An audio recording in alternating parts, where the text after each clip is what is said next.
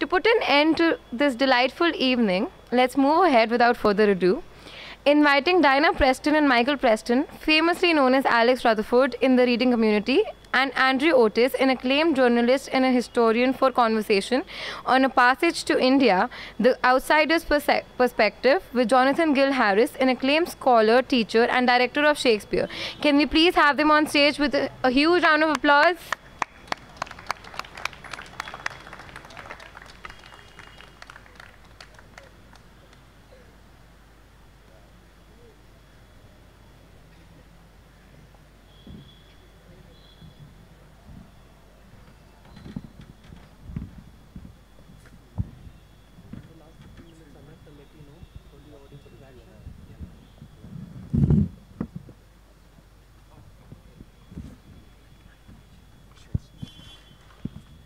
So they say, of course, the sun never sets on the British Empire, but the sun did set. And as the sun sets, British people come out to talk to you. At least some of us are British. Two are British, one is American. I'm actually Indian, much to your surprise, although I'm originally from New Zealand. And we're going to be talking today about the outsider's perspective on the inside, the outsider looking in.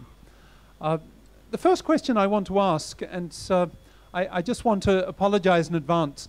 I've been informed that I'm a panelist as well as moderator, so you're not going to be treated to the spectacle of me asking myself questions. I'm going to try and open up conversation as much as possible, but I'll be perhaps chiming in more than moderators normally do. I think it would be useful for the audience to just hear a little bit about what you have written on, what drew you to India and to write about India. Maybe we can start with you, Andrew. Certainly. I'm sort of the random American in the bunch, and to be absolutely honest with you, I came because I found a good story, and that story was India's first newspaper. I didn't have any background in India. I actually didn't know anything about Indian history when I first came across Hickey's Bengal Gazette. And so the 5 years, 6 years it took writing this book, I think if you had asked myself before I started writing, I would never have described myself as someone who has a deep knowledge in one particular area of India's history. And I never set out with that intention. And I still, don't really describe myself as someone who is knowledgeable about Indian cultures, Indian societies. I know one area, and I know it well, but I'm still an outsider, and I'm still looking in. I'm still an American first, and I still have an American perspective on life and how we view things. And Diana, Mike? I'll try and speak for both of us until I get corrected. But I think it's true to say that the start of our writing about India really came out of our love of traveling in India. We came to India very soon after we got married, which, as you can tell by looking at us, was a long time ago. And we then came back to India many times after that, long before we started to think about writing on Indian themes. And when we did start to think about writing, it was an iconic building that we focused on, a universal symbol. We could perhaps, spend a lot of time discussing what it symbolizes to all of us here. But of course, the Taj Mahal, and then from researching that came the Mughal novels. So that was the genesis. But long before starting to write about India, it was our travels here that I think first captivated us, caught our imagination, caught our attention. I think the only other thing to say is I don't think we either think of ourselves as experts in any particular field. Yeah. And just to fill people in case you're wondering what I'm doing here, I wrote a book called The First Firangis, which is about people who migrated to India before the time of colonialism, often from the West, but also from Africa, from East Asia. And they became, in a way, Indian. These were Pardesis who became Desi. So to a certain extent, what I was trying to do was sort of understand the prehistory of something that I saw myself doing, which was negotiating the challenge of being a migrant to this country, finding myself immersed in its extraordinarily rich array of civilizational traditions. So let me ask you, what kind of knowledge can an outsider, even though you claim not to be experts, you still know a lot about what you've ended up writing about. And to what extent does your position as an outsider actually grant you perspectives that may not necessarily be immediately available to Indians or to your Indian readers? Yeah, I can start with this. Yeah. So I'll answer this question sort of by going a little bit my back history and a little bit more about how I got into writing about Hickey's Bengal Gazette. Like I said, I didn't have a background in Indian history. In fact, I was a total blank slate, a tabula rasa. And I think that helped in many ways. There had been a lot written about the time period of Warren Hastings, and a lot of this time period. The early East India Company was very vitriolic in one sense, maybe very post-colonial, very much anti the East India Company. And before that, of course, was the British imperialist historians who would support Hastings' regime because it supported the purpose of empire. And I came in, and I knew nothing. I didn't know any of this coming in. I had to teach myself all of the background. And I think that was actually very helpful because I had I didn't know what to expect. And so I don't think if I can use this word, I don't think I was corrupted by sort of a lot of the politics that are involved in writing about history. And I didn't really have a stake. I didn't have a bias going into it. And I think that really helped me, if I can say so, write a more honest picture, a more nuanced picture of life and society at this time. And what about you, Diana, Mike? In the sense that what we've written about, we started with a blank sheet as well. Hold it a bit closer to you now. Okay, Yeah. we started on a blank sheet as well, because the real thing we know most about, from which everything has branched out, is the construction, the reasons for, and the design of the Taj Mahal. Perhaps that's the only thing we can claim to be very knowledgeable about, and a little bit, of course, about Mughal history too.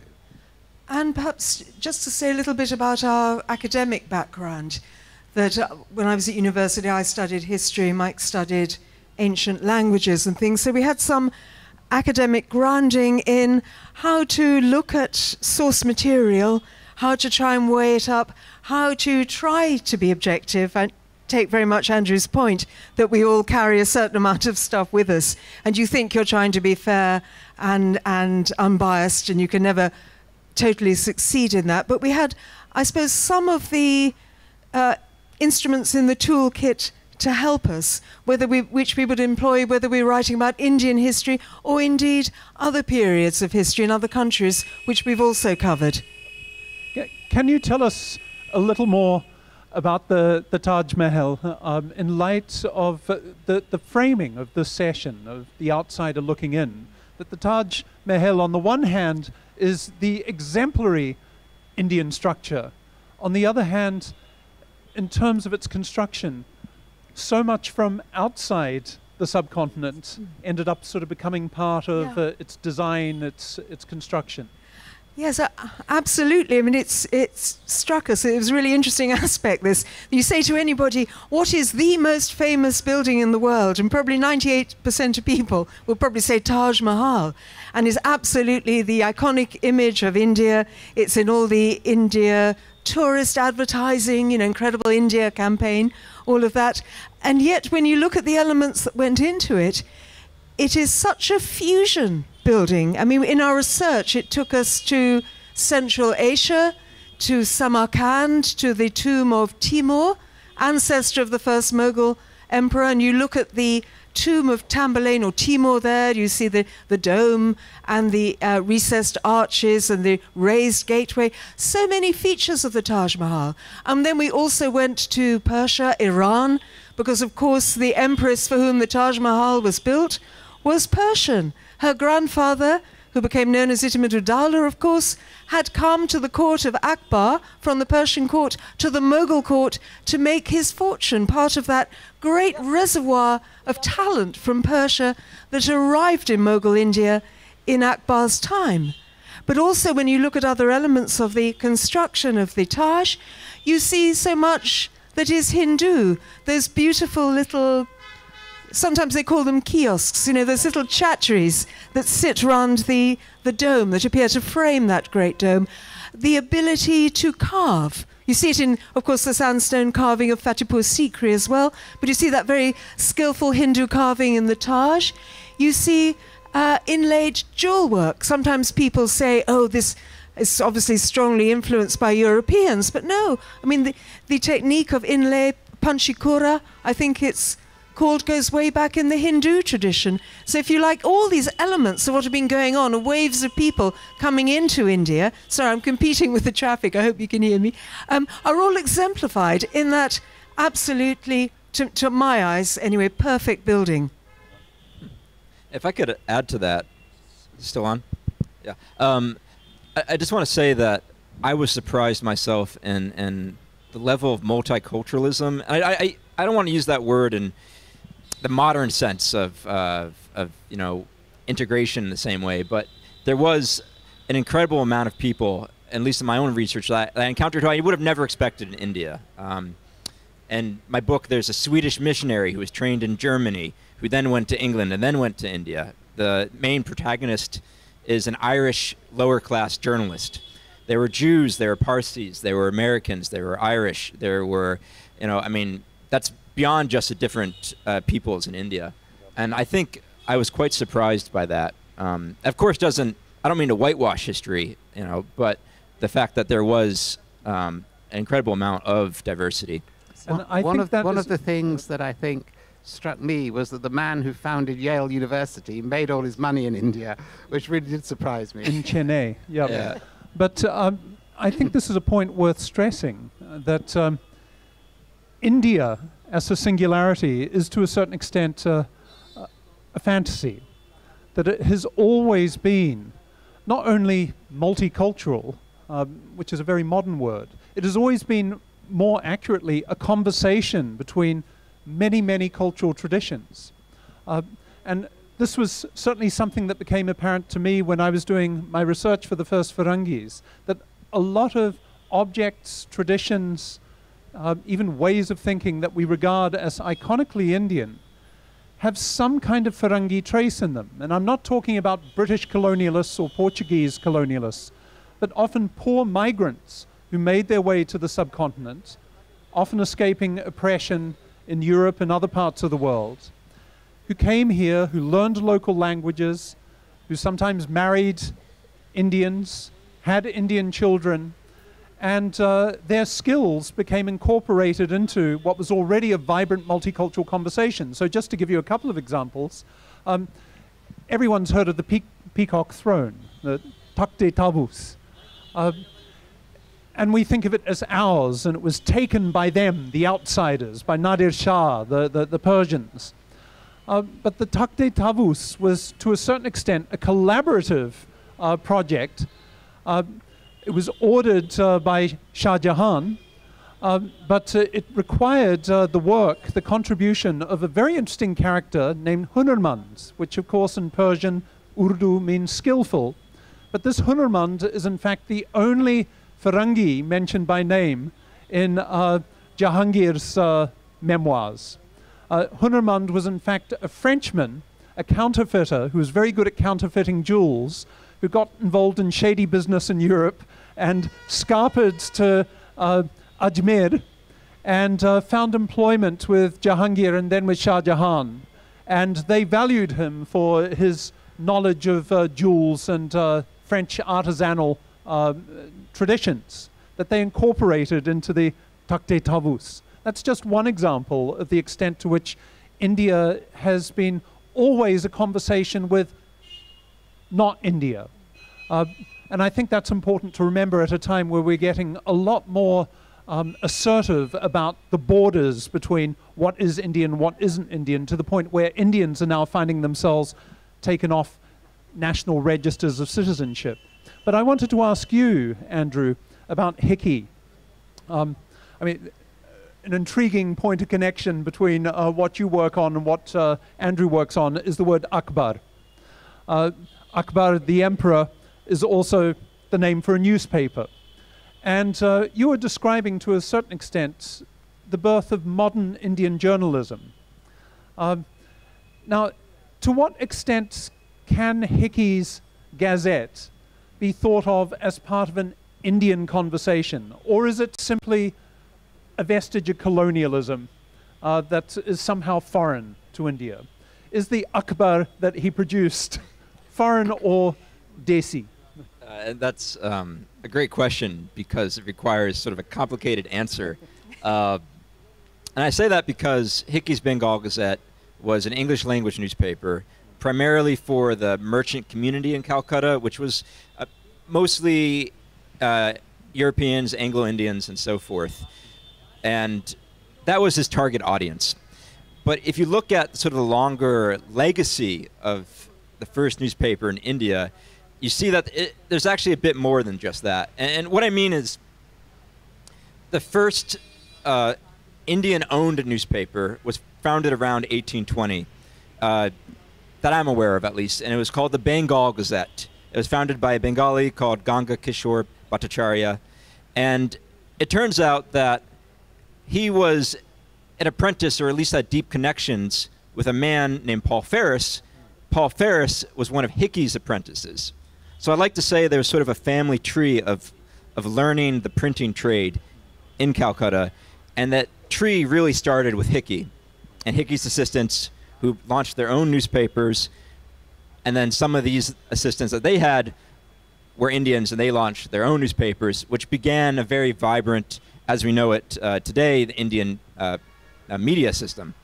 So that's just a little taste that there's so much more complexity than just on the surface, and I think that's really important to acknowledge. If I can just dwell on Hickey for a bit, Andrew, there are some intriguing episodes that didn't make their way into your book, most notably about Hickey's personal life. And can you tell us a little bit about the figure of Rosa, who may or may not have been Hickey's Bibi? Great question, because Rosa de Rosario, who, as often is the case in history, you really have to read through the lines to figure out what's going on. And as doubly often, especially with women in history, it's really difficult to figure out often what happened to their lives, because often history is about the men. What I do know is that Hickey had around 11, 12, 13 children, but I don't know who he was having these children with. Was he cohabitating with this woman? Were they married? Where did she come from? What was her name? I suspect her name was Rosa de Rosario, and I only know that because I was reading through court documents, and she comes up as a witness who was living in his house, and particularly by her testimony, I was cued off that I suspected that they had some type of relationship.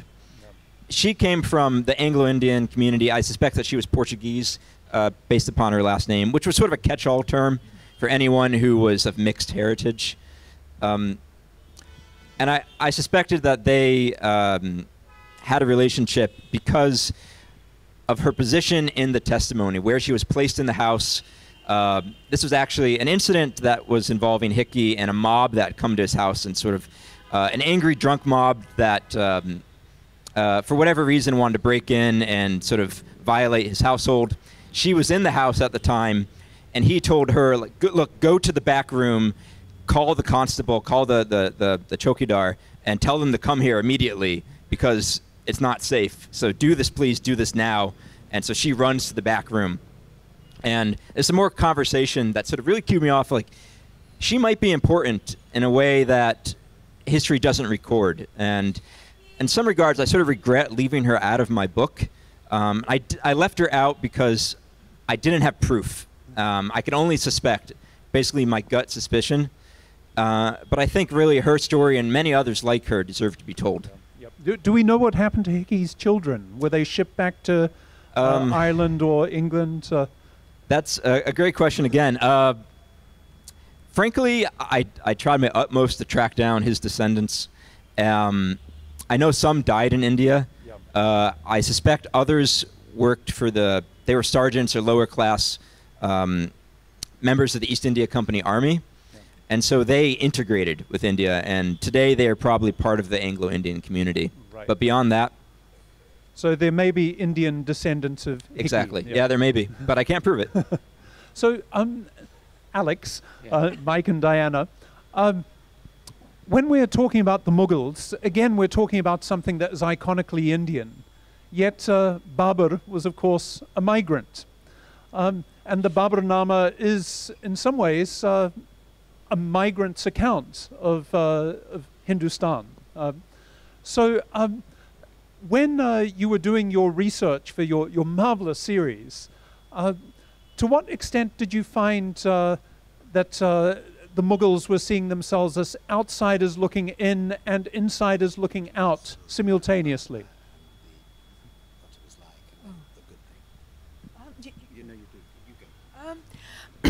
I think our perception in reading the Baburnama, which was, as we were saying the other day, chief source into Babur's mind, was that I don't think he had that sense so much of other or the outsider. I think we're reading very much the engaging account of an opportunist, who saw himself as the inheritor of this tremendous legacy. Not so much Genghis Khan. He wasn't quite so proud of that strand in his heritage, but immensely proud of being the descendant of Timur. And that's why all these attempts to take Samarkand, and when that eventually didn't work out, arrived in Kabul, which he heard had conveniently fallen vacant and was able to move in there. Then heard of a place of great wealth to the south, Hindustan. Made various attempts, as we all know, to invade into Hindustan, and then came and won the Battle of Panipat. But in doing all of that, I think he saw himself as fulfilling the destiny of his much revered ancestor, Timur, who of course come all the way to Delhi and sacked it so thoroughly that I think in the chronicles it said not a bird sang for 6 months, and we have accounts of all these camel loads of loot going back. I mean, I think Babur was attracted by what he saw as the opportunity and the wealth. And I think, we tend to think of this business of, are you an outsider, are you an interloper, what are you doing?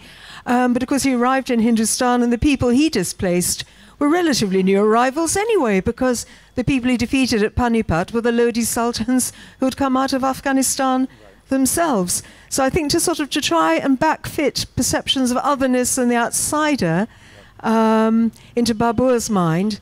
But he did certainly, having arrived in Hindustan, forgive me, I'm repeating what I touched on yesterday, but he did regard it as somewhere new and different, because he said that, had it really been all worth the effort, and where were the gardens and the palaces, and was the fruit going to be as good as he remembered on the other side of the Khyber Pass? And then the wealth and everything that he came across made him think that he'd actually made a very wise move.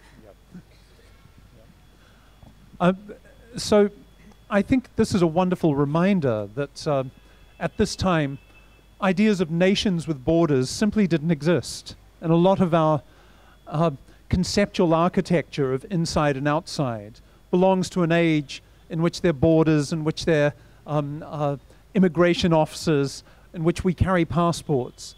But the way in which people inhabited space was so different at a time where what, if anything, united people was not necessarily a sense of nation, which did not yet exist, but roots. That Hindustan was very much part of a trade and culture nexus that linked it to what is now Uzbekistan and Afghanistan. I was really struck by this. You mentioned the food, that Babur was wondering, am I going to find decent food in Hindustan?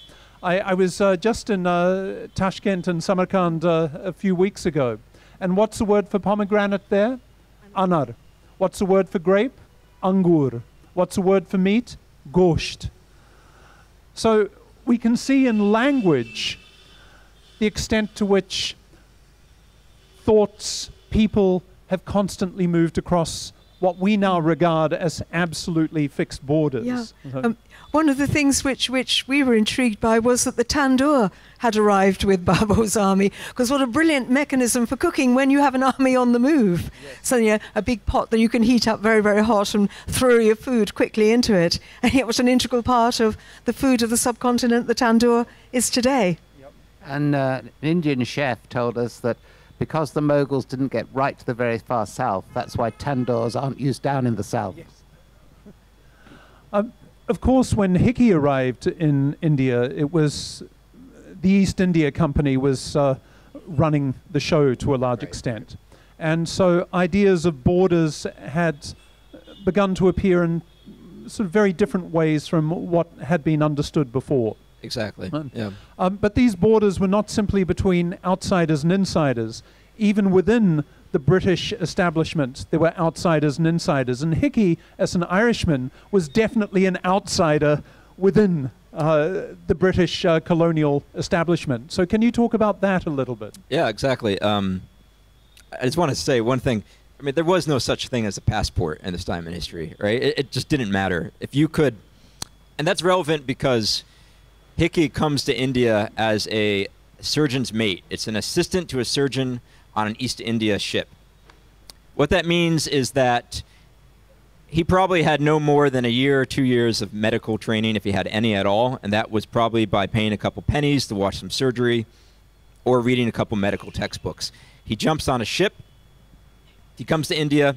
He jumps ship, right? He just gets off the boat, tells the captain bye, or doesn't tell the captain at all, leaves, right? And so I think it's important to note that especially at the lower classes, you just show up. And Hickey was motivated by money when he first came to India, as many were. He didn't have much opportunity in life. His father was a weaver. Father died when he was young, so he was essentially orphaned. I will say, though, that the East India Company around this time started to require permission for its employees, the East India Company servants, to move further inland from Calcutta. And that was really only enforced if there was a political grudge that was happening. Usually it didn't really matter. But let's say you got on the bad side of the governor could say, oh, well, you don't have any right to be in Kanpur or Delhi, bye. But for most people, most Europeans at this time, you could pretty much go wherever you wanted as long as you stayed below the radar, or if you were poor enough not to matter. I'm so interested that Hickey sort of arrived in the subcontinent as a medical expert, because this is something that is something, it's a common theme over the centuries, that Firangis arrive in the subcontinent and regardless of whether they've actually had medical training, they become doctors. And it wasn't simply that they were shysters looking to dupe Indians. It's that a lot of Indians believe that Firangis had some kind of almost preternatural ability in medicine. And we find this, of course, amongst the Mughals, where there were over and over again Firangi doctors. Are there any such characters that you came across in your studies? Yes, we did come across several, as you say, that they were probably completely wrongly revered for their medical skills. And we did find an account of one doctor who was invited into one of the great Mughal harams, one of the zananas, because a woman had fallen ill. And he said he was led with something over his head, a cloth, so he couldn't see too much, and taken into the presence of this lady. And he said he then tried, so far as he could, to take her pulse. But it was incredibly difficult because she had so many ropes of gems and pearls wound around her arms that he couldn't find a right bit where he could actually measure what her pulse was. So it had its difficulties, but you're quite right that they were regarded as having particular knowledge. And I believe, if my recollection is correct, I think there was an example or stories of a doctor who was consulted when Princess Jahanara got badly burned in a fire. You know, Shah Jahan's daughter, her flimsy muslin robe got caught by candlelight. She was very badly burned, so much so that it was feared she would die. And they did consult a European physician. I think it's not clear whether what he prescribed was able to help, but of course she did survive. I believe that was Niccolo Manucci, Yes. the man who came into the harem, who was in fact a runaway, a working class runaway, the child of a sweeper from Venice, who arrived in India when he was just 15. And word got around that noblemen were looking for Farangi doctors, so he basically presented himself, and lo and behold, he was a doctor all of a sudden. Yes, no, we loved his account. I mean, he was. There are so many accounts written by so many really tremendous rogues who were arriving in the Mughal Empire in this period, and they are just magnificent reading. And you've got to discount quite a bit of what they say, I think.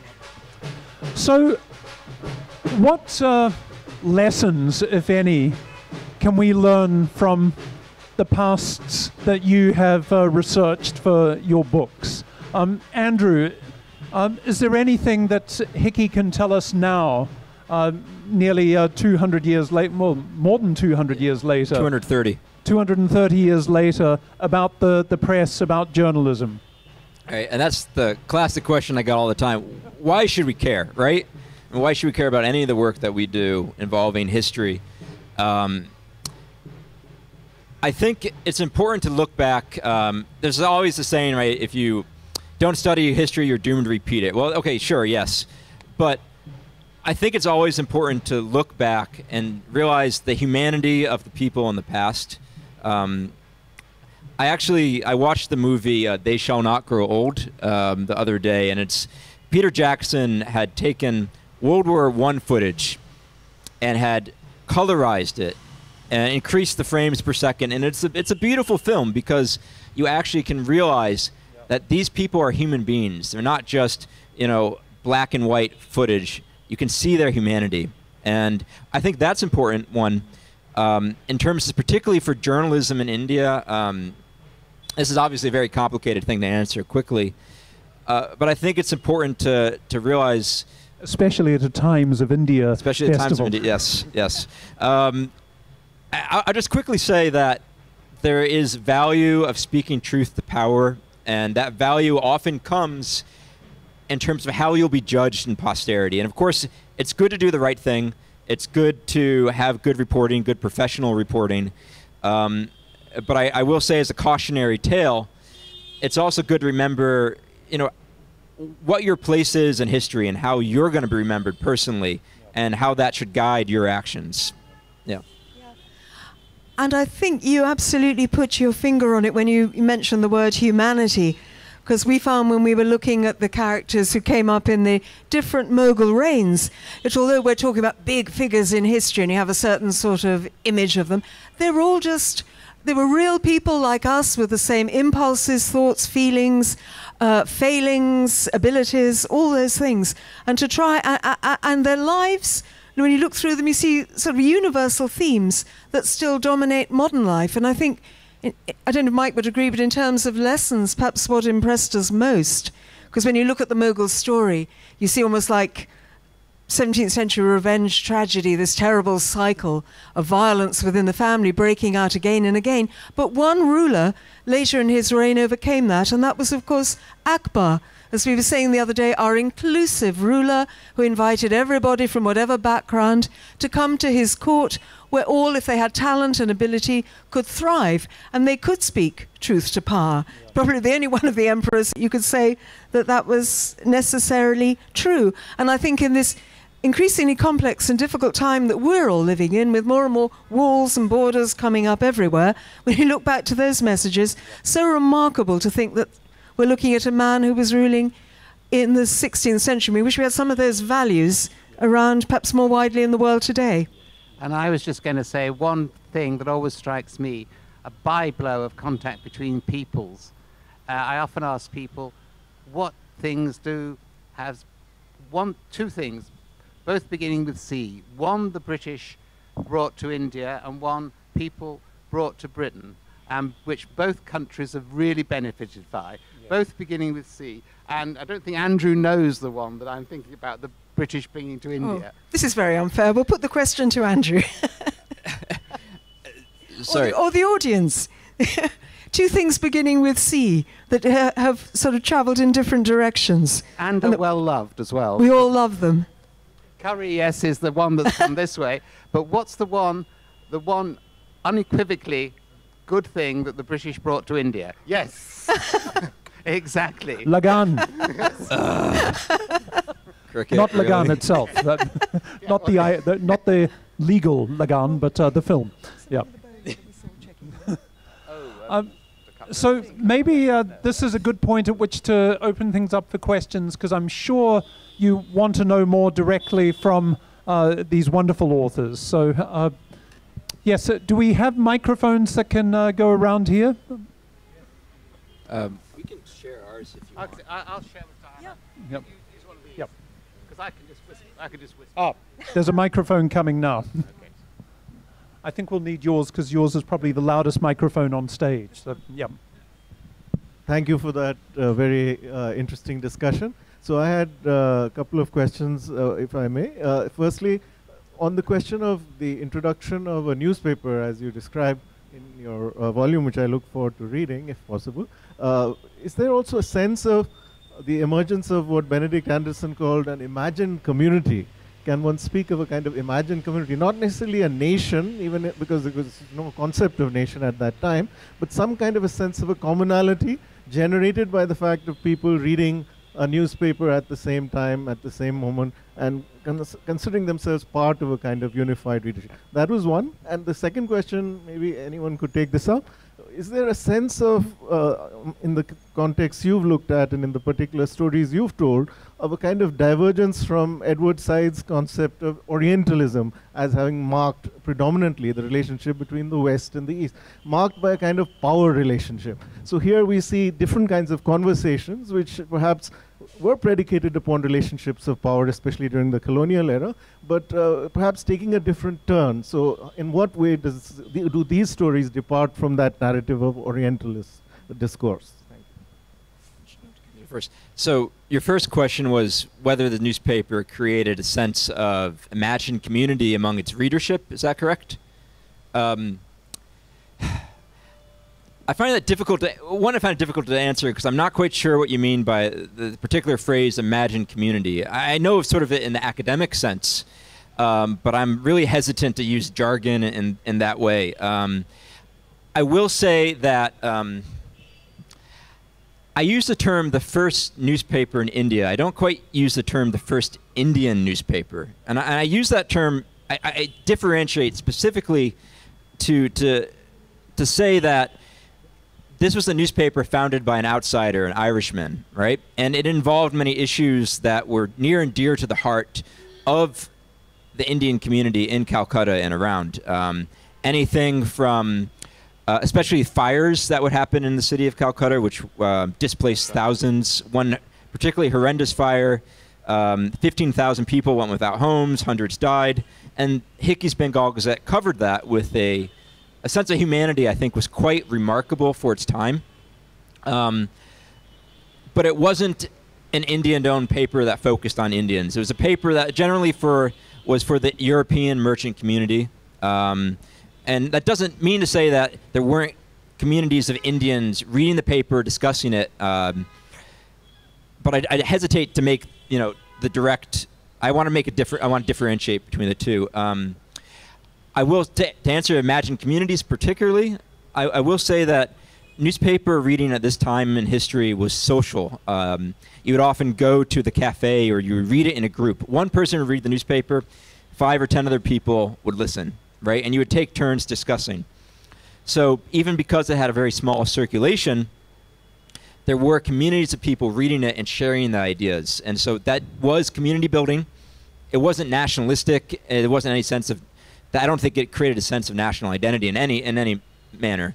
But it did, I think it did form a sense of camaraderie, especially with the lower ranks of the subalterns in the East India Company Army. They used Hickey's Bengal Gazette as a way to share their experiences and especially to gripe and against their superior officers. And that was quite dangerous. Obviously, we know Indian history. And this sense of community building would have really started with Hickey's Bengal Gazette. Maybe I can let you take the second part of the question. Power relationships, I think you're asking about. I think power relationships are nearly always wrong, because in whatever walk of life, between individuals, between companies, we should try and get away from exploiting power in general. And you're certainly right that in the history, the power relationship was seen in a way from the Europeans and others exploiting the East. But those relationships change all the time as well. But I think my big point is power relationships are never very good for anybody. They take away a lot of the humanity in a relationship. Are there any other questions? Yes.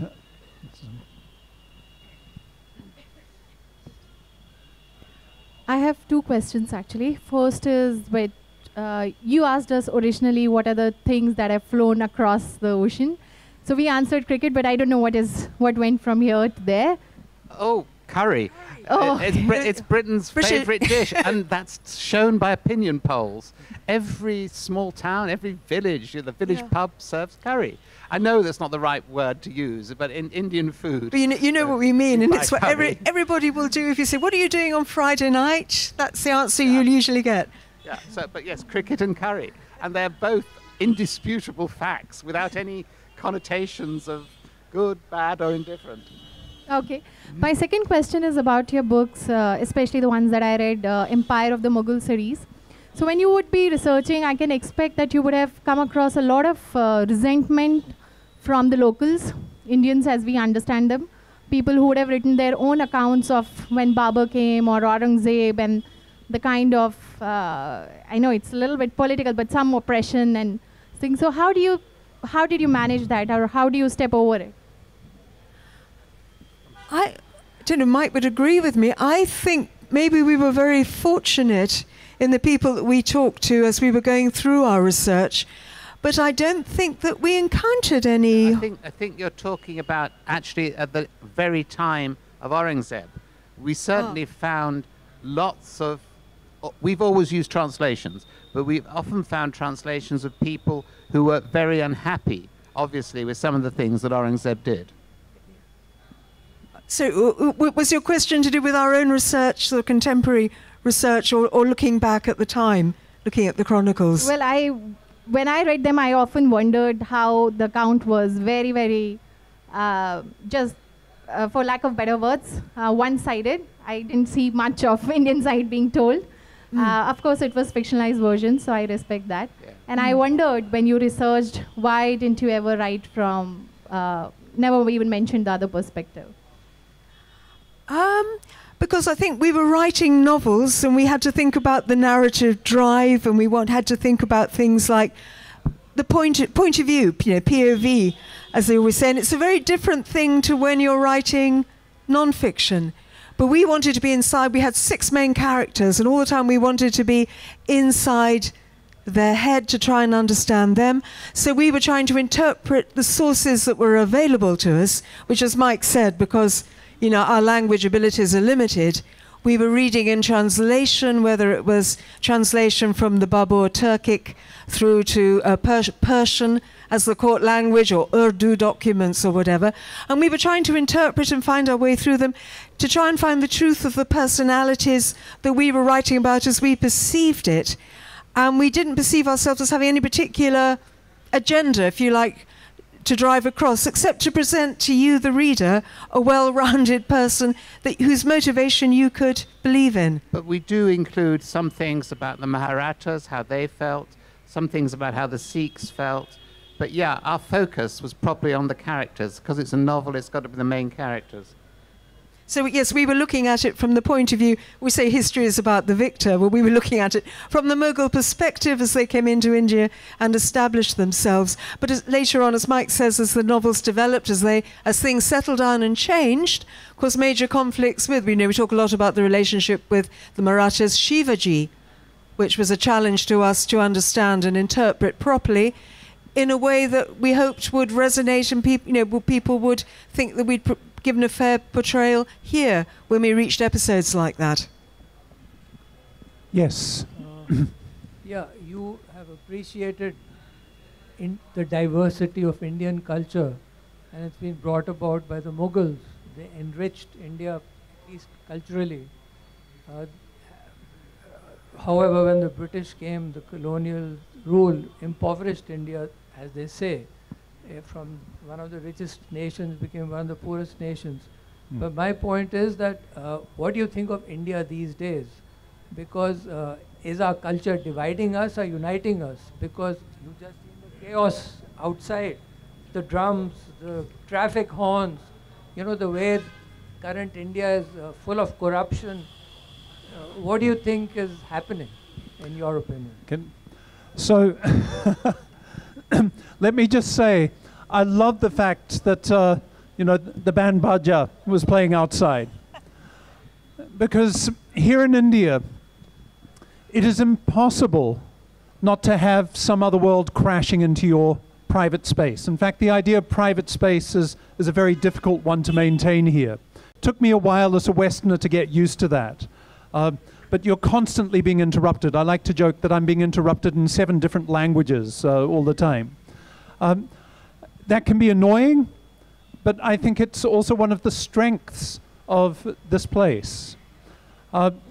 I often like to joke about the fact that in Indian roads you have lanes drawn, but lanes are entirely notional, right? Cars, in fact, keep swerving across the lanes. Now, we might get annoyed at that. We might complain about the lack of lane discipline. But I think it actually speaks to a long-standing habit here of straying across borders. And I'm actually being serious about this. Every one of us here, I'm sure, has had the experience of starting a thought in one language and finishing it in another. Nah? Right? I think that's something that's extraordinary about India. That one has to not stay in one's own lane. If you stay just in one lane, or if you demand that every other lane become your lane, traffic gets congested. What has made this country so extraordinarily culturally rich is precisely this confluence of different languages, different cultural traditions, different religions. And you can see what the subtext of what I'm saying is, that the more that we insist that India is one thing and not others, the more we commit violence against the reality on the ground of India's extraordinary mixture. I'm not going to speak about its corruption, but I love the fact that in India I'm always going to be interrupted by something that I haven't expected, and usually in a language different from the one that I'm speaking right now. Right? Any more questions? Yes, the gentleman at the front, and can we give him a microphone, please? A small question for Mr. Otis.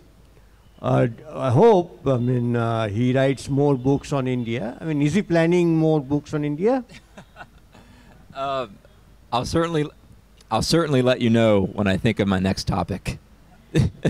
That's my political answer to your question.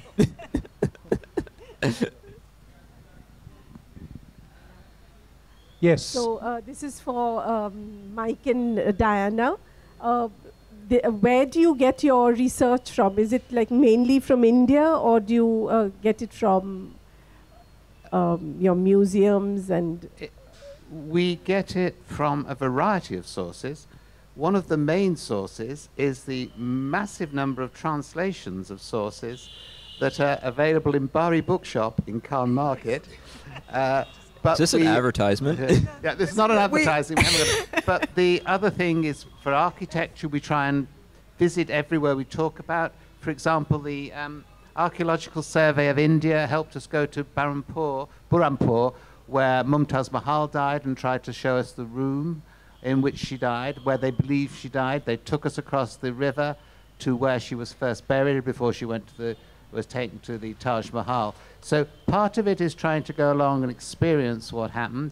Also, we were told, and we went to eat there is behind the Red Fort in Delhi, a restaurant that's kept by some of the Mughals' cooks. We tried that. So in India, we experienced things. We used the Archaeological Survey in India, who were very good and helped us with papers and all those sorts of things.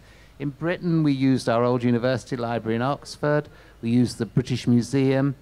And what we didn't use, which may surprise you, is our National Archives, because all of the things that we were writing about, more or less without exception, were before there was very much British presence in India. Yes, well, I'll just echo what Mike said and say, God bless Bari Books. और एक सवाल वहाँ. So again, counting on that. Speak closer to the microphone if you can. So again, counting on that sources question. So basically, I want to ask that. So when you were researching on over the topics, to both of you, I'm talking about. So whether there was any contradiction that you may face, because from Indian point of view, when you talk, there were several point of views, so which might be contradicting. But from third-person account, who might have come from a foreigner might have come and he has given his own account, that would have been like straightforward. So whether there was any contradiction, and how did you deal with that, if there was? There is nearly always in writing any kind of history masses of contradiction between people. People who write diaries write from all sorts of reasons, for example. They write to relieve pressure. They write to try and prove they were right. They only see partial numbers of things. But to go back to your question, yes, we found contradictions. We basically tried to find the common thread, if we'd got 5 different sources, what all of them agreed on. And then fortunately, because we're writing novels, we could pick out from the things they don't agree with what we think is the most likely. Whereas when we're writing non-fiction history, you need to give the actual reference to show where you got your information from. That's one of the ways which writing historical novels can free one a little. And I don't know if Andrew would agree with this, but one of the main things that when we're sort of sifting and trying to evaluate sources, which is one of the reasons why you try and collect as much material as you can, but is to ask yourself about the motivation of the person, why they were writing something, what was their purpose, to explain, to excuse, but also to remember that sometimes people think they're being absolutely accurate, but we all have faulty memories. Any policeman taking a record of an incident from 3 or 4 witnesses will probably come up with some conflicting stories. You know, how do you find your way through that? It's the great trick, the great challenge to the historian, both in fiction and non-fiction. Yeah, it's my job to judge the credibility of a source, and I do that based upon many factors. Their motivations, how close to the time the source was written, you name it, right? And I have to basically use my judgment, and of course I cite everything in the process, to determine what I think is accurate and what I think is inaccurate. And I think that's the crux of a lot of the work that we do. We have time for one more question. Yep. Do the speakers think that India was a liability for Britain, or was it a boon? Because there's a new set of historians who argue that the empire didn't really benefit Britain, it distorted the character of British society. And now you've got, you know, when the empire has come home, you've got ethnic divisions as a legacy, and we saw a consequence of that just yesterday. So how do you look upon that phase of history?